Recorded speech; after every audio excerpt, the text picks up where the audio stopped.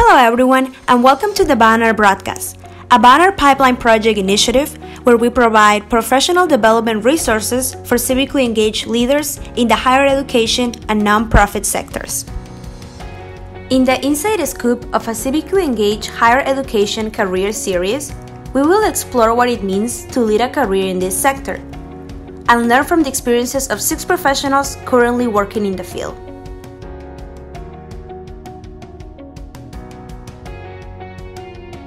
In today's episode, Pathways, our guest speakers will share their stories on how they got into the field of civic engagement in the higher education sector. The question that our interviewers will respond to is, what are the highlights of your story into the field, and how did Bonner influence you to continue in this line of work? First, we have Ariel del Rosario, Project Manager at Project Pericles and Bonner Alumni, who will share with us how Bonner and her college experiences influenced her to pursue this field. How I got involved with civic engagement in higher education started with Bonner. I realized how much of a difference your college education can make in the trajectory of your career. It wasn't until my experience with Bonner that I realized how much leadership potential there is, not only in myself, but my fellow students. As a student in higher education, I realized we have a lot of power. We can make a difference in this world, whether I'm an accountant or if I am a scientist. I studied psychology because I worked with people, and you can make a really big difference by working with people. And I minored in education because I saw the power education had in changing somebody. And so I've always had an interest in working in higher education. I got my master's degree in Cognition in Science and Society from the University of Edinburgh. And the reason I wanted to do that was it showed me how to analyze data and how to affect thinking so that programs can be effective in producing social good. Afterwards, I worked at the Ivor Dream Foundation, which is a long-term college readiness program that works with low-income youth, primarily of color.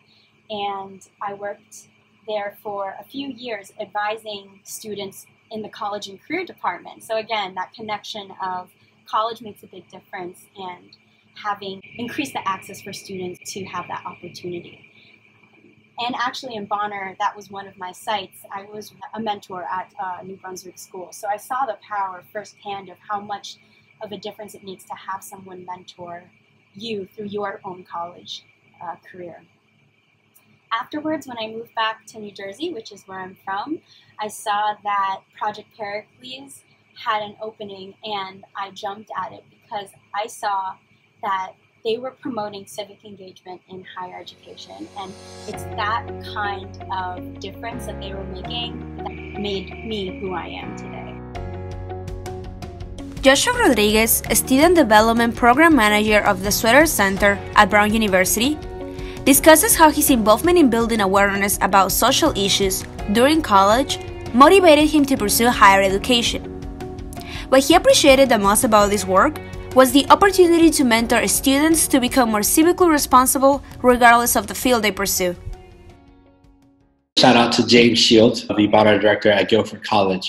I call up and he tells me about this program, and I told him, I go to church and I do a lot of service, and at my high school, I did this service project on refugee communities and child soldiers, and like that it was different for me because it's not just sort of like, here's a project where I'm giving information, but like I had ideas on what can be done to help these individuals. I knew I had a knack for that and a passion. Saw that in my application, reached out, and we had a conversation, and next thing you know, I enjoyed the Bonner program at Guilford, and I joined a program called Latino Impact, where we help students from the Alamance County learn after school through sort of tutoring and mentorship and sports activities. And then I also got myself involved in I Am a Leader, which is a sort of college access fair for like students in those counties in North Carolina. And we teach them about like, what does it mean to be undocumented and apply to college? We also teach them about like, what is that college application process? We even had a session for families in there. Parents, right? So that was really sort of cool to be involved in. So that all that Bonner experience I had there taught me that like there is a great deal of time within college to build awareness, and I use that as sort of my time there is like I built so much awareness around what social issues there were in the community and the world. And that influenced me to go ahead. And when I graduated, I applied to be at AmeriCorps Vista for 2 years at a local nonprofit in Providence, Rhode Island, that was working to eliminate summer learning meltdowns with students and also mentor and tutor them throughout the school year. And a part of my role there was to also establish and build a college access program for their middle school graduates who are matriculating into high school, to create a program for them in high school so that they stay connected, they stay thinking about their educational experience and keep this relationship with their families and their peers. And that really sort of motivated me because what I did is I recruited college students nearby to facilitate these sessions with these students. And what I noticed is that like I really had a great deal of passion for bringing these groups of people together. College students who have the mind and the time and the energy to learn and build awareness, but also act on the issues that they see are wrong, with the communities that are quote unquote in need, right? Although they have so much resources, so what they're in need of is only from our perspective, right? But they have so many resources and riches that we often overlook. So I made sure that like that was a big component of what I did. And then I saw this job open up and I said, this is exactly the route that I want to go to. I want to mentor young college students on how to be more civically responsible. How do they make use of their time in college to do good and transform whatever they want to become in life? Whether you want to be a lawyer, a Wall Street guy, or whether you want to be a teacher or whatever, how will a community engagement experience change or influence the way you do that? That's like different from the norm. Third, we have Kelly Finn, the Student Development Program Manager of the Sweater Center at Brown University, and Bonner alum, sharing a funny story of how she ended up in the Bonner world and working in higher education. I have a funny story in terms of the way I got into Bonner, where I went to school, Siena College. At one point, we were placing all Bonners living in the same dorm together. And I happened to be placed in a hallway where it was pretty much all Bonners, and I was not a Bonner. And I get there on my first day to move in, and all these people know each other already because they had been through orientation together. And I was like, oh no, I'm not going to have any friends because they all know each other. And then there's me like off in the corner. That's not at all what happened. They quickly recruited me into their friend group, and they became like my sisters immediately. It took maybe 3 months, not even, before they were like, oh, you should come with one of us to our Girl Scout program that we run in Albany and like help out as a volunteer. And I was like, okay, why not? What else am I doing? And then by the end of my first semester, they said, why don't you just apply for this program? You're doing everything anyway. I was like going to their study halls with them and going to Girl Scouts, doing all the Bonner things. I just wasn't a Bonner. So I applied and got in. I feel like I just fell here almost. It just sort of happened. And as I look back on my life, that's how everything has unfolded. I haven't planned to get here. But I also think back to my childhood. My grandma, who's a really big influence on me, was a high school teacher. But I think back, and I think the seeds were sort of there all along to think about the importance of education, and she always instilled that in me. So I don't think it was totally by accident, but I think I sort of ended up in the Bonner world in a funny way. Learned a lot through college. Originally, I came in and I studied psychology as an undergrad. So I think I always knew I wanted to like help people in some way, but I didn't know how. And I thought I wanted to work with younger kids originally. And I quickly found out that I like kids, but I couldn't do that all the time. I think just being in spaces with my peers was really inspiring for me, and I learned a lot from the 18-year-olds I was next to, and I was like, oh, this seems like a cool career. Essentially, I ended up graduating a semester early on purpose, and I sort of figured out how I could do that and make all the credits fit. And then I got offered a position as like a postgraduate fellow, which was sort of our Bonner coordinator position at the time at Siena College. So I started 2 weeks after graduating. It was a really quick turnaround time, and really where I learned probably everything I know today about leadership was that first year, because I was still in a place where I was sort of leading my peers, because people who were in my class cohort were still there, and I was, sort of in this like authoritative role, and I didn't really know what to do with that. Luckily, I had a wonderful mentor, April, who's my first supervisor, and she sort of showed me the way, and I credit her and a lot of my other colleagues for all of my growth in that year. But I think sort of being thrown into that first professional role taught me a lot about what to do and what not to do. And then I ended up taking on a full-time position there within about 6 months, and I directed the Bonner program there for the last 3 years and joined the team here in January. So I'm still pretty new to Brown. I think through a series of periods of growth and challenge, I sort of veiled things about me that I didn't know. And I sort of came into my own as a leader in, I think, a really quick way, because I had a lot on my plate. And I think you learn a lot when you're sort of put to the test. And that's what the last 3 years were. And I hit a place probably in the last year where I knew I needed to grow in new ways. And I think Bonner taught me that. We had this saying that I'm sure all Bonners use, like, get comfortable with the uncomfortable. And so I'm always someone who's searching for, like, what's the next thing? What am I going to do? And sometimes that's a difficult life too, because sometimes you're like never happy where you are. And I've had to work on that too, because I think my natural inclination is to like keep growing and keep challenging myself, but you also have to be content where you are. But I hit a point where I was ready for something new. So I was lucky enough that this opportunity was offered to me, and I sort of packed up my life there, and in a matter of weeks, like, came into a brand new city and moved by myself with my dog. I really needed this. Like, I think I'm comfortable with my job, but the personal growth that's taken place by just like planting yourself in a new city and having to start over a little bit is awesome. And I think at the age I'm at, I'm like, when else am I going to do this? I need to do this now. So that's what got me here.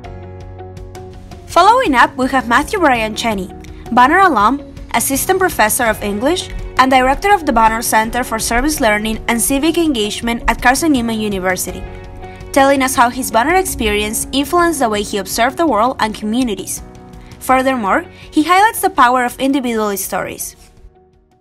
I got into the Bonner program at Carson-Newman in 2004. I came here as a freshman, and my admissions counselor knew that I had done some service in the past. He was like, why don't, this program, the Bonner program, they're always looking for guys, because it's like, like they always need, it's a problem. And so I think if you applied for this, I think you might have a good shot at getting into it. So I looked into it, and it looked really difficult, but it looked like something I could probably do. And so I applied and I got in. Certainly being a Bonner scholar for 4 years as a college student changed my life. I mean, it opened up different ways of thinking, different ways of listening to people and existing in the world.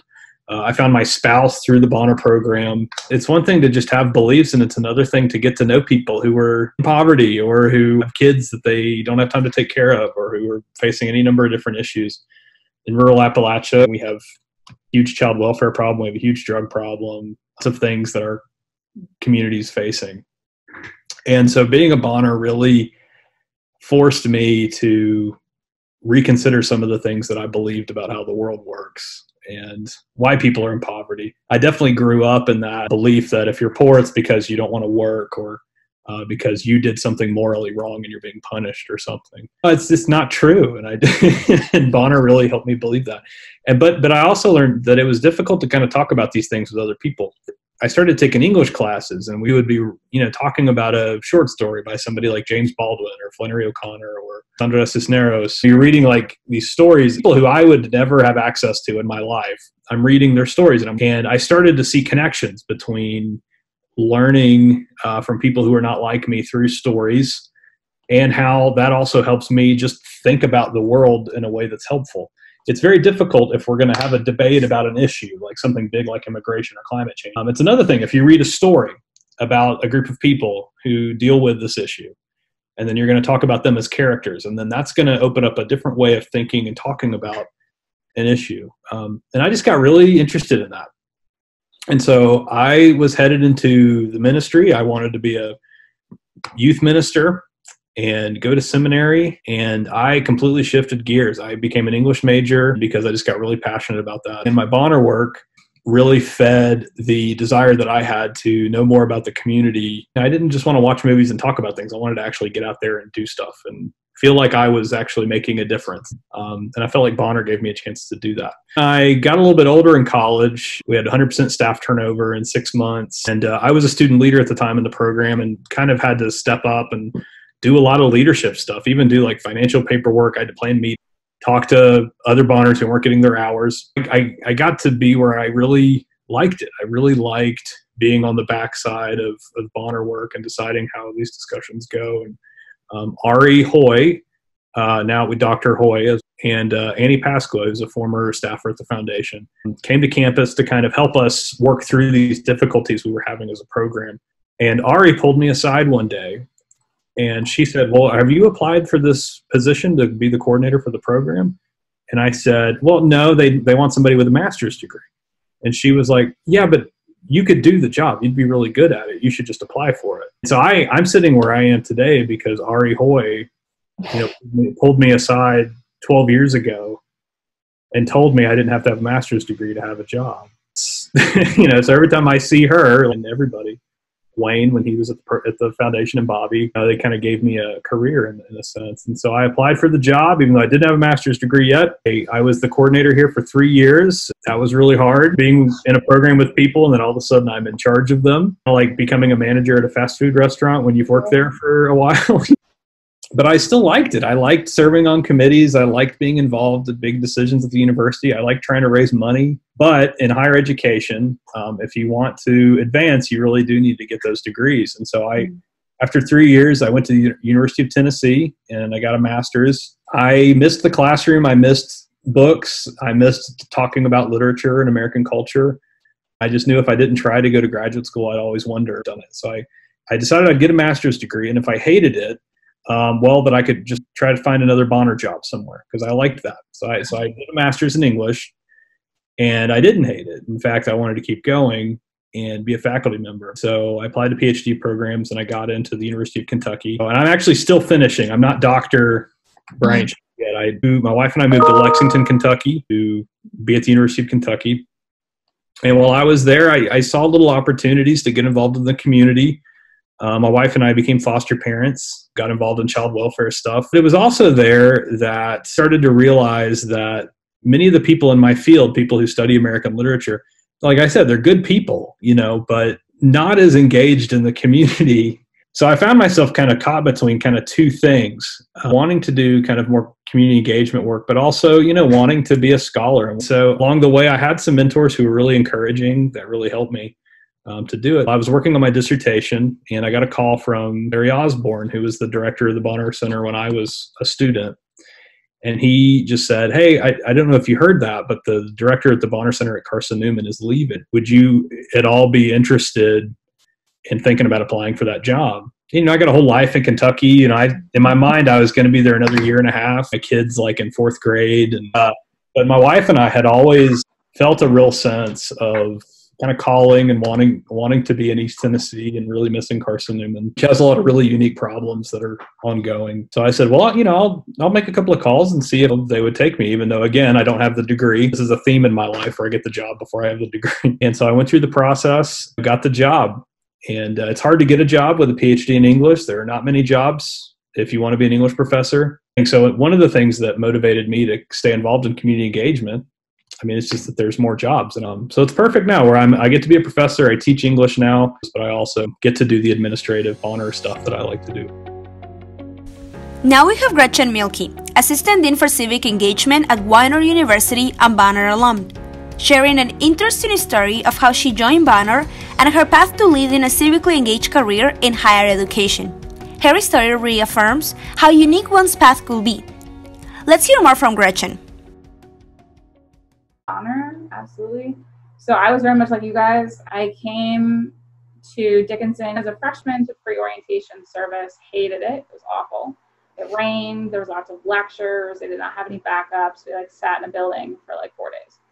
And at the end of it, being a sassy freshman, I was like, are there gonna be any more lectures? And my director of civic engagement did not appreciate that. So he hated me. He saw me, I had federal work studies, so I was working in the dining hall. And so one day he kind of jokingly asked if I wanted to work there, and I was like, yes. But he didn't mean it. And so I didn't learn this till afterwards, of course, because he was very honest with me later. And he said in October, like, we kind of worked on a few projects and started, like, we clicked, we had a great time. And he handed me a piece of paper and said, I want you to start this thing called the Bonner program. It's like, here it is, go contact the foundation, have fun with it, see you later. And I was like a second semester freshman. I'm like, what? I don't know what this is. I don't even know this community. I have no idea what we're doing. What? So I did. I started this program called the Bonner Program at Dickinson College, and I recruited some of my peers who I had been in pre-orientation service with. And the year we started with AmeriCorps, we were a Bonner leader school, the Iraq War started. And so they froze all AmeriCorps programs going into the war. So we just said, we don't care. We're just going to keep going. We're just going to keep doing the service because that's what we care about. And so we moved forward. So as a sophomore, I went to my first Bonner Congress. I interned for the foundation as a junior in college. We hosted the Bonner Congress meeting my senior year, and my director got called to active duty. So he left. So I was like by myself, like running a Bonner Congress, no director, like, oops, sorry, John, he's not there. I miss you. Where are you? And we ran it. It went really well. We were excited about it. And they offered me his job when I graduated. But I decided to go do a Fulbright in South Korea. And I wanted to compare volunteerism in the US to volunteerism in a Confucian-based society. And so I turned them down and went abroad for a year in South Korea and worked in an orphanage, which I have since learned that's actually a terrible thing to do and just fosters more and more orphanages around the world. But I was not yet educated on that as a topic. And came back, worked for the Bonner Foundation as a program associate. One of that 2-year position, I was doing AmeriCorps management, and I traveled to schools and helped like meet with and do campus consulting. I worked there for 2 years, met Matthew Johnson at a community-based research conference that we had in Princeton. And he said, hey, do you want to come work for me at Siena? And I said, oh, yeah, no problem. So they had a Bonner program that was not very old, had just started growing. And I worked there for 3 years, and we rebuilt it and did some really cool things, built in some international internships and connections. It's just really cool to build a program and work with him and like build an office for civic engagement from scratch. I got burned out, and I wanted to get my master's so I could make more money. So I left. I went to American University and got my master's in international affairs with a focus in comparative and regional studies in Asia. Ended up working and interning with their alternative break program. So I ran their 15 alternative breaks to different countries. It was a very international program. And then stayed on to run their community-based research scholar program, which was just starting. And one of my students died, one of my Bonner students at Siena. And he had become a Vista at Baltimore. And we were running a service learning and community engagement conference. And he was on that planning committee with me, and he passed away that day. So he was on a treadmill and never woke up. So I was really bummed and really sad. And I went to his funeral, and Ari sent me the job description for this job and said, hey, I think you'd be really good at this and you should check it out. And so I interviewed, and everybody seemed great. Widener has its own charter school. They have our own like PT clinic that provides free services to the community. They have our own social work clinic. We have a nursing clinic. We have a community engaged teaching where students are learning how to teach in community schools, community mentors. So I was really excited about how like institutionally committed Widener seemed to be for civic engagement. So I decided to move to Widener, and I've been here for 4 years. Lastly, we have Dr. Milbar Whitney, Director of the Bonner Office of Community Service at Morehouse College, narrating his pathway to higher education and how his experience came full circle. I'm a community psychologist. I got a master's degree in psychology from Howard University. I went into psychology because when I was undergraduate school, it was either go to graduate school or to Vietnam. I picked psychology because I was good at it. And I never knew a psychologist. And then I went and taught at Southern University, and I was the only one in the department that had a PhD. So as a result, I was doing all the 8 o'clock classes and all the classes that people didn't want. So I said, okay, I've gone this far. Let me look at a PhD. And so I was recruited by this program at Michigan State. So what the program was recruiting people to register in a small new program. And what happened is that Dr. Fairweather was trying to get psychologists to be more social change agents. It was a great program because we were basically being taught as social change agents. After that, my first job was teaching at the University of Cincinnati. But for me, my laboratory was the community, especially the African American community. So when I got to Cincinnati, I knew nothing about Cincinnati, and I started going out and going to the Black community, just finding out, what can I help you? Can I help you do research? Can I help you do whatever? And a gentleman never saw someone from the university do that. So he offered me a job to be an associate director of a United Way agency. And he gave me an offer that I couldn't refuse. And so then I became an administrator in a large social service agency that served the African American community and the Appalachian community in Cincinnati. And also at the same time I was doing research. That really was a good fit for me. And then they recruited me to be the director of human relations for the city of Cincinnati. And so that was a very political job to the mayor. It was a 5-year job, and that's how long I stayed there for 5 years. I found out enough about the city that it wasn't going to change, that I had to leave. So I had to come into Atlanta, which was, I think, a little more progressive, and worked here running the Head Start programs for the county. Every time I came back, I was teaching at Morehouse as an adjunct. And then a position in Morehouse came open. I got hired and taught in psychology for 10 years. And I also was aware of the Bonner program because when I was teaching, I also had a service learning aspect of my course, which back then there wasn't a lot of that. But the job came open and the provost wanted me to try to be the director of the Bonner program, but also teach part-time and to see if you like this and if we like you. And that was 10 years ago. Obviously, hopefully they like me, and I definitely like what I'm doing. I stopped teaching. It's hard to do both. So that's kind of been my career to this position. Fits in terms of what I'm doing, in terms of community psychologist, in terms of research, in terms of mentoring. I mean, when I came to Morehouse, I couldn't believe they're going to pay me to teach and mentor American male. It's a full circle for me. It's been a great opportunity. Thanks to all our guest speakers for sharing their experiences and personal stories. Thank you so much everyone for listening and learning with us today. This concludes the 3rd episode of the Inside Scoop of a civically engaged higher education career. Wondering where to find more videos? Find us on YouTube as Bonner Network. Don't forget to subscribe and give us a thumbs up. We're also on the Bonner website at www.bonner.org.